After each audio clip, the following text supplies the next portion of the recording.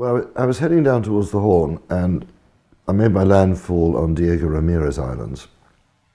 And it had been blowing quite hard the day before. Well, that's fine. Now this time, you know, I'm not worried about that. We can just deal with it. And then it began to ease. And actually, I was flat becalmed off Cape Horn. And I thought, this is ridiculous. And you could see the black, dark clouds over Tierra del Fuego. I thought, there's something brewing up over there. I don't like the look of this at all. I want to get away from here. And it was the current that was taking me past. And I was a few miles south of it, but I could see it quite clearly. And so I took some photographs just to show I'd been there. And of course, the next day I get an easterly gale from the wrong direction, so bashing away into this. And all I really wanted to do is get out of the Southern Ocean. And now I've got an easterly, for goodness sake, so I'm beating into it.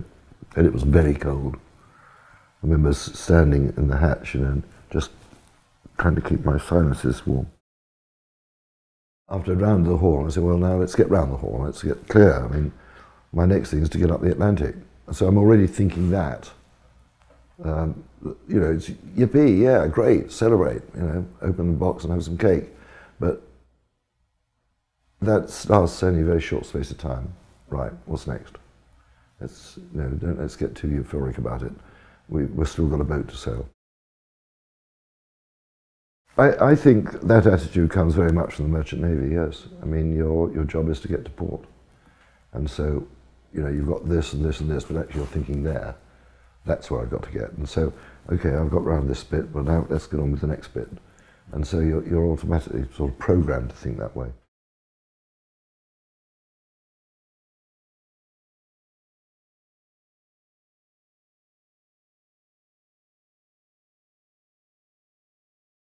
Look, the Southern Ocean is a miserable, cold place. You get as big a waves as you'll find anywhere on the planet. The only other place which is as bad is the North Pacific, and they're very equal. When you get a big storm blowing in the Southern Ocean, you've got winds of 17 miles an hour. You've got waves being built up. You've probably, because the fronts come through very quickly, you know, 1 minute you're ambling along full sail set under a northwesterly, and the front comes through, and 10 minutes later it's force 10 from the southwest. Now you've got a mixed sea, and that's dangerous. And when these really big waves, we're talking about 30 meters, when you get a real blow and it's white with spindrift, but there's still the wave curling at the top, that is dangerous. And you have to get your boat right for that. And it took me a while to work out how to do it. In fact, Suhaili was actually damaged before I learned how to do it. I didn't know that at the time. I found it out later when I refitted it. I found 2 fractured frames. And I can remember when that happened. But it was a question of finding out how to get your boat to lie to those seas. And I found a system that worked beautifully for Suhaili. She became really comfortable. And I eventually got it right. From then on, when it really blew, I was comfortable. I used to go to bed, just bounce through it. Waves might break over the boat, but I'm down below. I'm not going to get washed off. And I would get some good sleep. But it took time to work it out. Now, that worked for Suhaili. That might not work for another boat. I mean, the modern open 60s, for instance, you just outrun it. You've got the speed, the acceleration, and you can outrun the waves. But with something like Suhaili doing possibly 5 knots as opposed to 15, you can't outrun those waves. They're going to get you. And the small boats are going to be caught. And everyone's going to have to work out what's best for their own boat.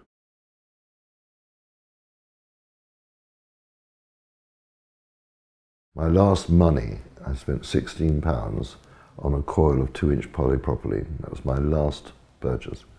And thank goodness I did, because it was about 720 feet. And I used to put it out, both ends made fast, put it out in a huge bight from the stern. That held the stern.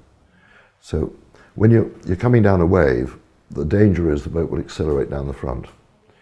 As she does that, you lose steerage, and she's quite likely to broach around in front of the wave. When that happens, the wave's going to roll you, and you lose your masts, as a minimum.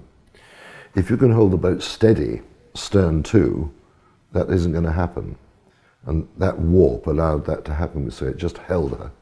And you could see the rope stretching quite a lot with the weight coming on. Suhaili's 10 tons. But even so, it held that stern absolutely into those waves. And of course, having a pointed stern, the waves were split up either side. There was no transom for the waves to thump onto and push her. So frankly, she was an ideal shape.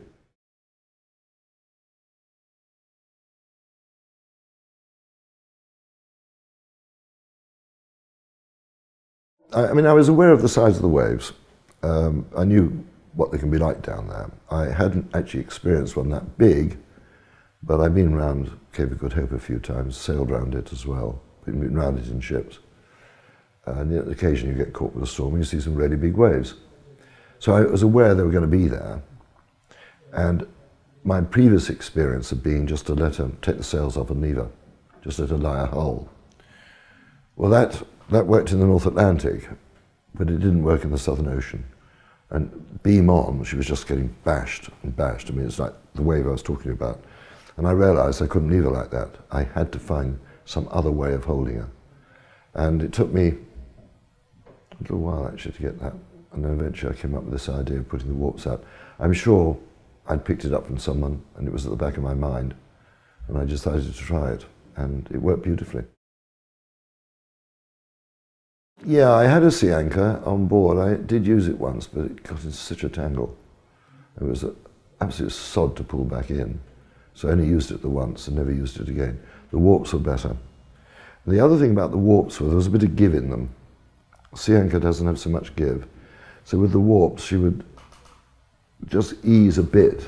You know, it wasn't hard held against the wave, whereas a sea anchor, it holds you much harder.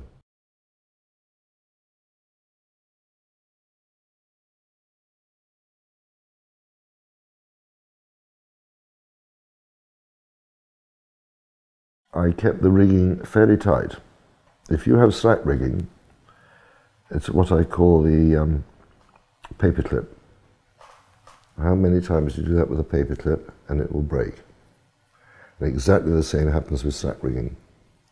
I had this with Clipper when the government surveyor ordered me not to tune the rigs properly, and I said, they're slack.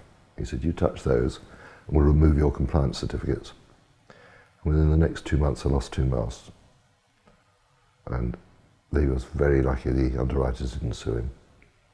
And you've got someone giving him instructions, he didn't know what the hell he was talking about.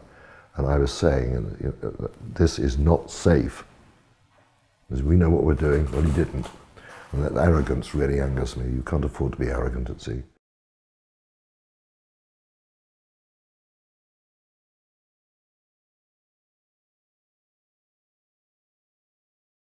Well, we didn't have harnesses, you see, so I couldn't have clipped on. I did put rope around myself.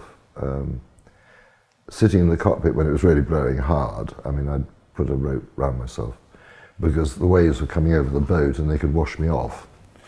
And I went out on the bowsprit once to do a job and I put a line on myself for that. But apart from that, no. But then, you know, I know Suhaili instinctively. I mean, I know where to grab. I do it without thinking. And so, if the boat jerks, my hand will go instinctively to the nearest handhold. And it's because I knew my boat. And as I say, right at the beginning, as I said right at the beginning, one of the great advantages was I knew that boat. And I do think that gave me a huge benefit that people didn't realize. You know, if you sail back from India, 20,000 miles, and you've helped build a boat, you know your boat. That, I think, was one of the reasons I got round.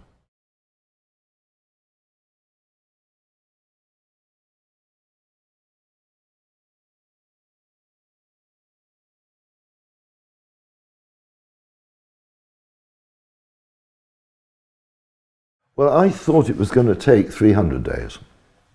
And I might have done it in 300 had I not lost my self-steering. Just before I reached Australia. And that did slow me up a bit. But I always thought it was going to be about 300 days. So mentally you're attuned to that. You just say, well, it's going to take 300 days. And I knew what Suhaili's speed could be. So I do remember a journalist saying to me, how are you going to manage being on your own? And I said, I have no idea. If I'm back in 2 weeks, I haven't. But, you know, like most people, how often are we actually completely on our own for a long period of time? And in my case, 4.5 months with no contact whatsoever. But actually, you're just busy. You just get on with it.